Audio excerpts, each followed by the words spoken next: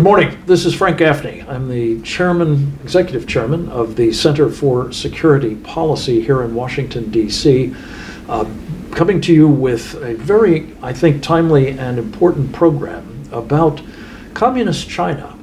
What China represents to the United States in terms of a competitor at the moment and in the future, if not now, as a very dangerous adversary.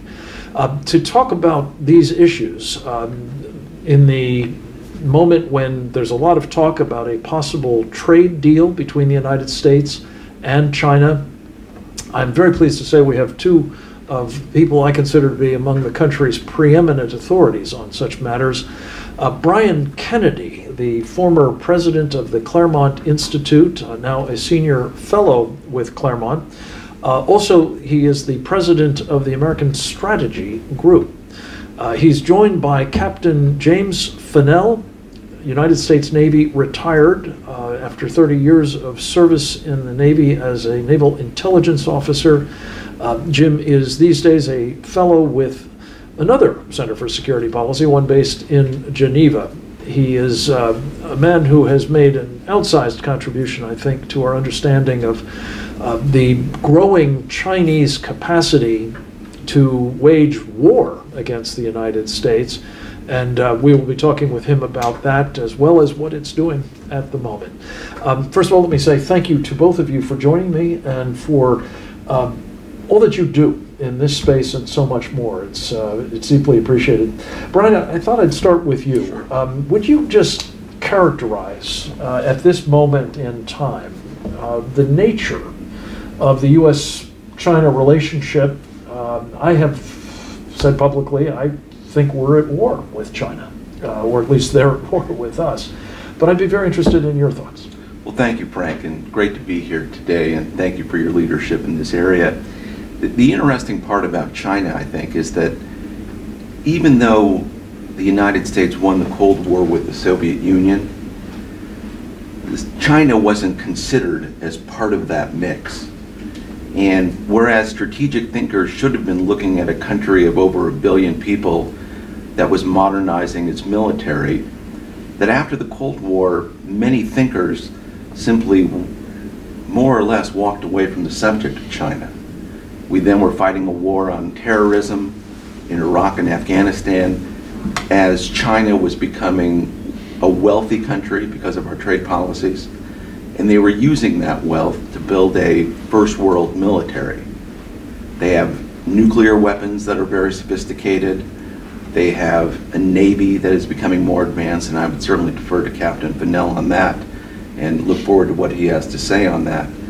But what I really worry about is that we in the United States don't understand that there's an existential threat presented by China, that they themselves see us as the strategic object to be conquered. They wrote a book, two generals in China wrote a book in 1992 called Unrestricted Warfare, where they saw the United States as their central enemy and were talking about whatever means were necessary in order to destroy the United States. They talked about atomic warfare, economic warfare, cyber warfare, and terrorism. So way back in the 90s, as we were winning the Cold War, the Chinese were articulating how they could destroy the United States. And so long as the Communist Party runs that giant, great country, and they look at the world that way, we in the United States need to take that very seriously. And I would argue that for the better part of 2 decades or more, we've not seen the world that way. We've not taken it seriously. And until we do, and I think Donald Trump substantially does take that seriously, and I think I've read everything he's ever written on China, and from day one he understood China presents a threat, both militarily and economically.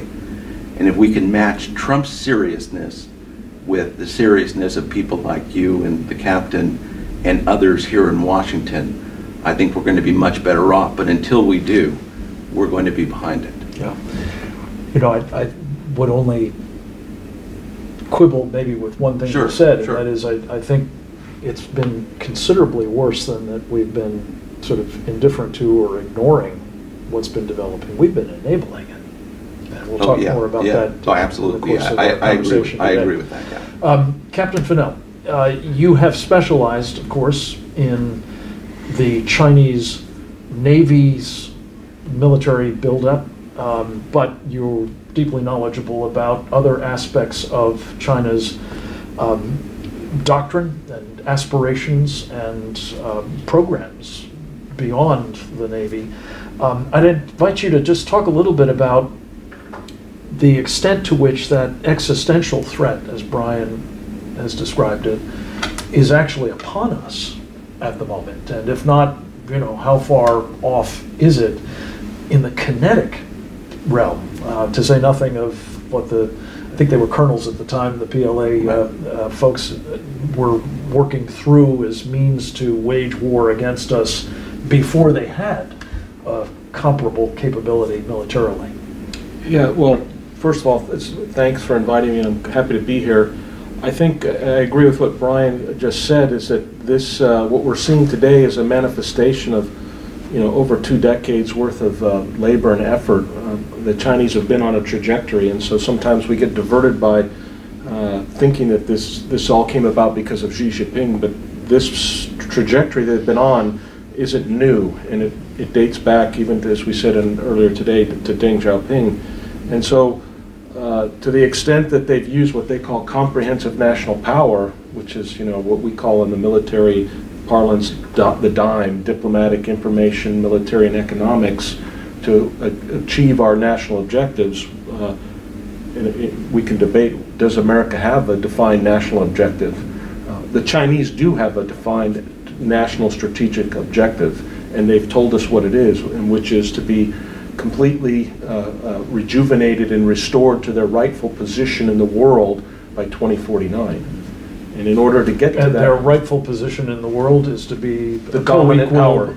Oh, the dominant power to call the power. shots, to call the shots, to control the economic market, through avenues like the Belt and Road Initiative, their AIIB Bank Initiative, and other things that we talked about, the devaluation of the American dollar and replacing it with the Chinese currency. All these things are all part of their strategy, and they're firing on all cylinders across the spectrum of capabilities.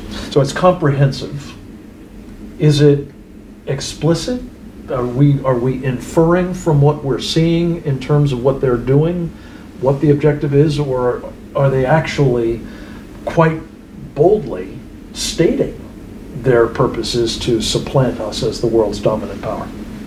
In my opinion, they've told us, maybe not the particulars. They're very obsessive about tactical and operational level secrets, which they consider national secrets. But when it comes to strategic intent, they've told us quite repeatedly what their strategic intentions are, and that that they're upset about what they call the century of humiliation, which is actually longer than a century, but they feel like they've been disrespected. It was a rough patch for guys who have a lot of history. Correct, and so they have a chip on their shoulder, and they want to rectify this and get back to the normal order of the cosmos, which is that the People's Republic of China, or the Chinese civilization, is this go-between empire.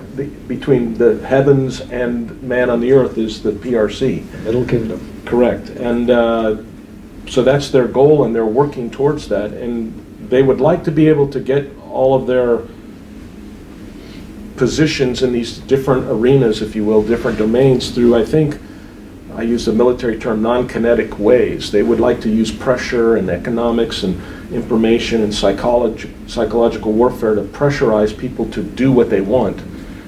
The Art of War, Sun Tzu, and all of that. But there are capabilities that they've created that can actually be quite devastating from a kinetic standpoint. Yeah. And those capabilities are on us today, and by 2020, in their minds, they will have the capacity to be able to take the island of Taiwan. And if you can take Taiwan in a short, sharp war kind of a scenario, that includes being able to keep the United States at bay. I want to come back to the kinetic, but just to stay in this current space where the Chinese are operating for the purpose of supplanting us, becoming dominant. And ask both of you to sort of work through some examples. Brian, I think you've been spending some time thinking about this Belt and Road Initiative, for example, that the Chinese are engaged in. Building out infrastructure, debt traps, strategic choke points, dominance and so on. Could you sort of explicate that as an example of how this strategy in the pre-kinetic moment is beginning to manifest itself? Right. For the Chinese, I think their economic power and their ability to project that economic power is I won't call it a lost leader because I think they're making money at it, but that is their strategy, because they look at the rest of the world and they think people just want to make money, and we will confuse them while we're all making money and get them as part of our orbit. And I would say we in America do have a national strategy of sorts. We have one on multiple levels, but the key one is that we're a commercial republic, right? We want to produce goods, sell goods around the world.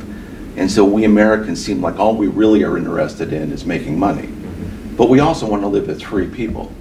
This is a way of answering your question. The Chinese think we don't care that much about being free people. What we really want is to make money. And they project that not merely on us, but on the rest of the world. They come to this country, they make all sorts of deals, they spread around all sorts of money among our business elites. They go to Wall Street, they talk about having new bond offerings, all sorts of new debt as a way of bringing American investors into the Chinese orbit. They think all we care about is money.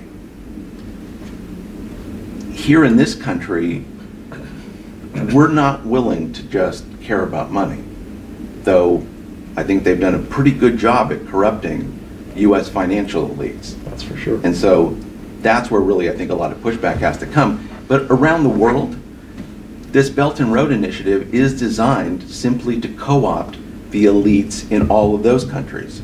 You get enough people making enough money with the Chinese, whether it's a port in Greece or a factory in, you name anywhere in either Europe or Asia. Railroads, airports. Yeah, I mean, they're trying to be everywhere. They're in Venezuela, I mean, they're in Latin America, they're in Africa. You name it, they're trying to be there. Right. But the bit about making money on the part of those local elites has increasingly proven to be a short-term thing. Their deals are often done on the basis of what I kind of think of as payday loans. Sure. We'll get in, we'll build you an airport or train infrastructure or whatever else, digital infrastructure not least. Right. And as long as you pay us exorbitantly, high interest rates and so on, all's good. If you don't, we own it, you're out of luck. And that's the thing that has increasingly, I think, been changing the complexion of their footprint around the world. And Captain, I'd come back to you on this. As you look at the world's waterways and the passages through which commerce in particular, but also naval vessels transit worldwide, it seems to me today that there's scarcely a choke point, if you will, that isn't either actually controlled by the Chinese or they're in the process of gaining a dominant position in it. Would that be an overstatement? I think in general that's a fair statement. I mean, you look at the Panama Canal, you look at the base in Djibouti, you could argue that they're making inroads with the Crown Prince of Saudi Arabia was just in China last week. So what does that mean for the Gulf and access to the Gulf and their work with the Iranians? Already. So in the South China Sea, and, Sri Lanka and everything in the South China Sea, and then you go Pakistan. farther afield into Oceania, to New Zealand, into these ports like Vanuatu and other places where they're just supplanting and moving in everywhere. So I agree with you. They are mercantilists. That's how they deal, and they think that they can change the world by this methodology. And we, and our strength has been, we've also been, as you said, a republic and stood for principles and freedom. And I usually tell people, we like, in the Western Pacific, we had peace and stability for 70 years because of the presence of the United States military, and all we were focused on was two things: free access to markets and freedom of navigation. Freedom. Right. Freedom. People could just, and everybody's Right. boats were raised. About the Right. standard of living in Asia dramatically increased because of the way we've done this. The But that's- Chinese may not do it that way. Almost certainly will not. But Brian, to this point, you have, I think, alluded to it, but some of this has been basically predicated on the idea that business will simply go anywhere in the world it can, without regard for national interests or even national security necessarily. It's a globalized economy, and wherever things can be produced most cheaply, wherever resources can be obtained most inexpensively, we'll do business there. And I just wonder, as the Chinese have been gaming this out, they've not only been, buying up companies here and finding people who'd be willing to do deals with them on sometimes dubious terms, but they've also exploited massively this idea that it's a globalized economy, and the national security be damned as far as a lot of American capitalists have been concerned. So to the extent that that is operating, and their ambitions are global. Right, right. Are we looking at a threat that, you've called it existential, but are we looking at a threat that is likely to remain confined to the economic realm, to exploiting, the people who will do anything for a buck? Or do you think that we're looking at something that is likely to go very ugly in due course? That's a great question, Frank. Part of their economic strategy, of course, is to make the RMB or the yuan the world's currency. Well, if you're doing business today, what do you want to get paid in? You said do anything for a buck. Well, is it do anything for a buck or do anything for a yuan? What do people really want? And when they go around the world and they make loans, are they making them in dollars or are they making them in yuans when people are borrowing them? When they're making them in yuans, what those people can do then is have to buy things from China. And so they have an economic interest in those kind of relationships. But do you really want a yuan, or do you really want a dollar? Or do you want a pound or a ruble or a yen? At the end of the day, most people want a dollar because we have the rule of law here. And people believe the United States will honor its debts.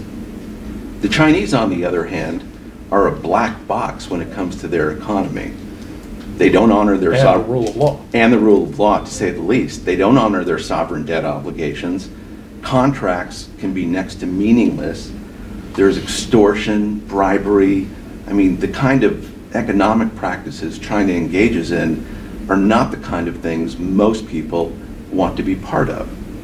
Now, that's why people don't ultimately want the yuan. They want the dollar. They want the stability and the rule of law they see in the United States. Well, when those two things collide, and China says, we want to be the dominant power in the world, and they know they can't otherwise supplant the dollar through legitimate means, they can do that by force. If they really do have the design to be the dominant power of the world, and I believe they do, then they have an interest in our destruction, complete and total, because we're the only thing standing between them and world domination, both militarily and economically. And so right now they have an interest in economic cooperation. But sometime in the future, that may not be the case. They may see us as the central problem in economic domination of the world. And when that time comes, their military options, if they're available to them, could be taken. Yeah. And I think our interest is making sure they don't have that military option. So, Jim, let's develop that a little bit further.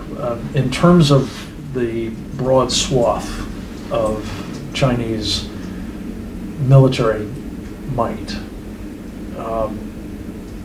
could you just give us a quick appreciation of the various domains in which that is now becoming more evident as a real threat to this country? Maybe starting with your own favorite focus of the Navy, Navy forces. The Chinese Navy over the last decade has dramatically grown. On an annual basis, they're outproducing the United States 4 or 5 to 1. For every one ship we produce, they produce 4 or 5. And ships of comparable quality as well as destroyers, cruisers. capacity? They're just starting on the carriers, and so some people say, well, you know, in terms of raw tonnage, they're still behind the U.S. Navy. And I always say, well, tonnage is one way to measure, numbers of hulls is another way to measure. The measure that I like is throw weight in ordnance. And the Chinese have, right now, are outstripping us in anti-ship cruise missiles. So if we were to fight a fleet engagement somewhere between Guam and Hawaii or Hawaii to San Diego, they have ships now that can defeat our ships. And we before have we're in range. And they've built missiles to sink our carriers. So the idea that the Chinese Navy is somehow inferior to ours is a false notion. And I think it's only in the last, since I retired in 2015, that when I left, no one believed that. And people, you know, said you're overhyping the threat. And now you're starting to see the Indo-Pacific commander, Admiral Davidson, give testimony. You're starting to see people that heretofore had not acknowledged the threat are starting to acknowledge it. And obviously, if the build rate is higher, there will be a point at which they have more ships than they do today. They do today. They do today. Their Navy is bigger than ours. That includes some coastal vessels and that No, sort of I'm thing? talking about blue water major combatants. Wow. So they're bigger than we are today, and you know, we have about 280 ships, and they have, you know, almost 400 ships. But all of theirs, more or less, are in one theater, and ours are stretched all over the world. Correct. And So that's but even they worse. are now going. But they have been operating for a decade in the Gulf of Aden with anti-piracy patrols, and in the last 5 years of that decade, these anti-piracy patrols, once they conclude their patrol, will go up into the Baltic. I was up in the Baltic last year and on board a Chinese frigate, the Binzhao, and you know, they're down in Nigeria off the west coast of Africa. They're in South Africa. They're in Djibouti. They're in the Persian Gulf. They're Operating out of those choke points, too. they're all over the world operating, maybe not in the same numbers and sizes of our carrier strike groups or expeditionary strike groups, but one of the things that Naval is to know is that when you're at sea and operating at sea, it's not the same as warfare, but you're in your war platform, and you're operating in conditions at sea which are harsh and rough, and they've been doing that for a decade now. They're a blue water Navy. They're not a brown water coastal Navy. So even though it's said that they don't have the combat experience that our forces do, they're getting an awful lot of other operational time at sea. And I would say that space. our naval forces don't have any combat experience either fighting other navies at sea. So we're kind of equally matched when it comes to that in a way. Now, we fired off missiles from sea over land, but we haven't fought a peer competitor at sea. And we haven't trained to that since the Soviet Thankfully. Navy. Right. Thankfully, we haven't. Last time we did it was messy for a long time. Yeah, sure. And, Well, when I joined, unfortunately, the right way. when I joined the Navy, I mean, that's what we were geared to do. We trained Right. to. We lived to fight the Soviet Navy. It was our total obsession. Well, we don't have that necessarily now towards the Chinese Navy. It's just starting to happen. Let me ask you to quickly turn Yep. to a couple of other domains. Space is another one. Are you concerned about what you see the Chinese up to there, both in terms of our assets and equities in space, as well as what it might mean for us on the ground?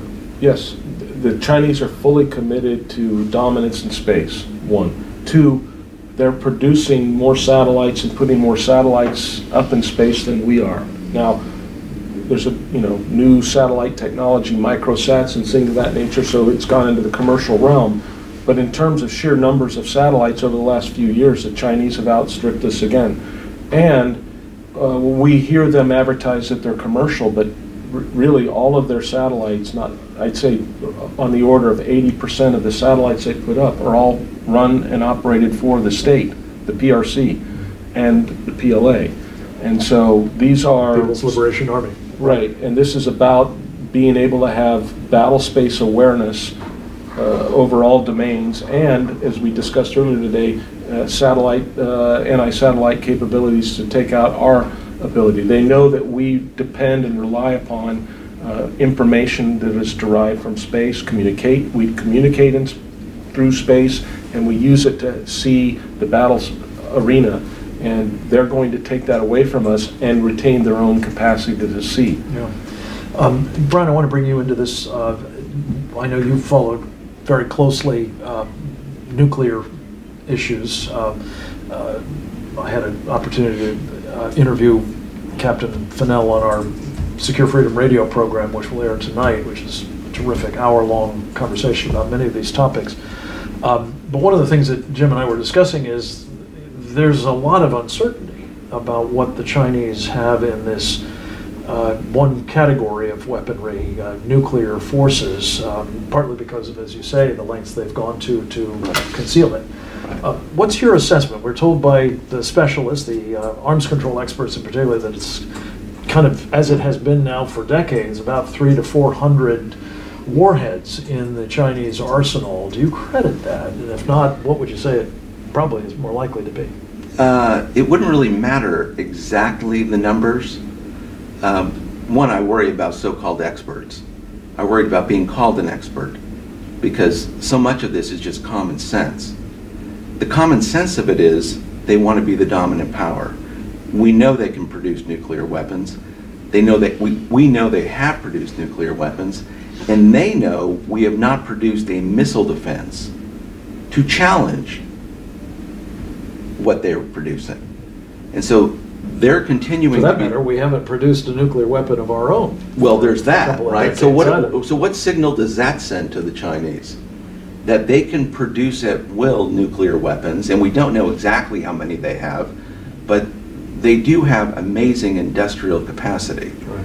And even if these are not fabulous, you know, quantity has a quality all its own, It's whether solid it's ships or nuclear weapons. But they look at the United States and they see we've not tested a nuclear warhead, we've not Since built 1992. we've not built nuclear weapons, and we've not built a missile defense when they most obviously are building offensive nuclear forces against us. They think we're not serious. And so long as they think we're not serious, it doesn't matter exactly how many they have a lot. It undermines deterrence if they Sure. are Right. not Right. confident of Right. the capabilities of our And I would just add, they've expanded this with hypersonics. Yeah, I was going to just add Yeah. that that's another Absolutely. piece of this. Jim, we also talked a little bit about something that has been described as the underground Great Wall by a colleague of ours, Phil Carver. Would you just explain what he thinks is going on in that realm and what it might mean for the question that I put to Brian about the size of the Chinese arsenal?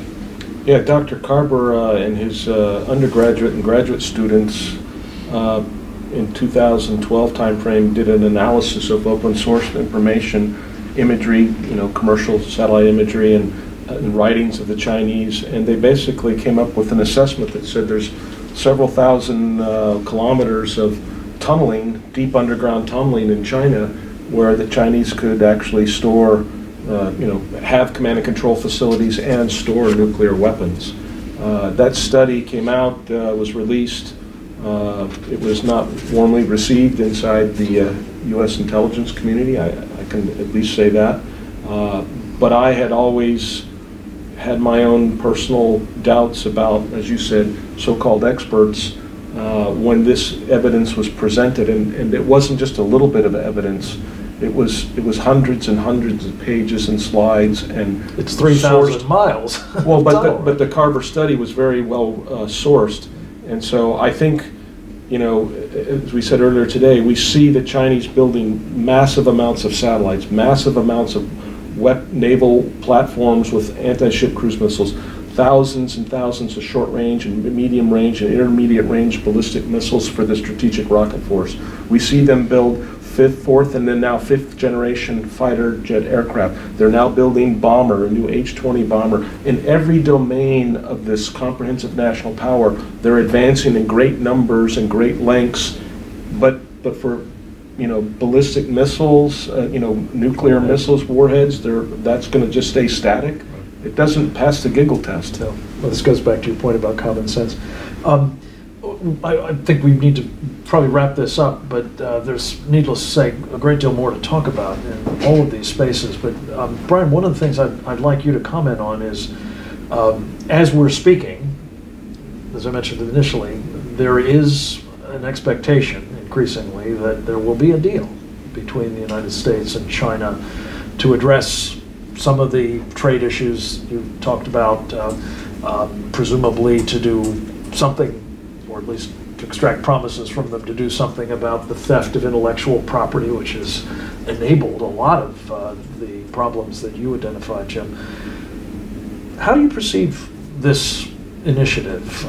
Is it sufficient unto the day to deal with the trade and intellectual property problems and so on, important as they are? Or do we really need to look more holistically and comprehensively at the Chinese threat? Well, obviously, we do need to look more holistically at it. The trade deal, as far as it goes, I think the president will strike the best deal possible. Is the trade deal as important as how many ships we have, how many nuclear weapons we have, and whether we have a missile defense and a space force? The latter is much more important at the end of the day. The Chinese are not going to play by the rules, no matter what. The president can get concessions from them on, you know, how much they buy from us, but the kind of things he really wants are systemic reforms so that they're not stealing our intellectual property, they're not having forced technology transfers, and that they're not engaging in these mercantilist practices. Well, the thing the president is asking for is a wholesale change of the People's Republic of China and the Chinese Communist Party. That is not likely to happen. I think the president believes that is not likely to happen. He's going to strike the best trade deal he can now, and that'll be fine. But it'll require the rest of his administration to be very diligent on these latter matters. Right. And for us to be very serious about our own prosperity, we're going to have the kind of economic growth that we've seen actually in the last 2 years. If that can continue, that can offset whatever kind of, you know, lack of trade we have with China. We have an amazing manufacturing base here if we want to.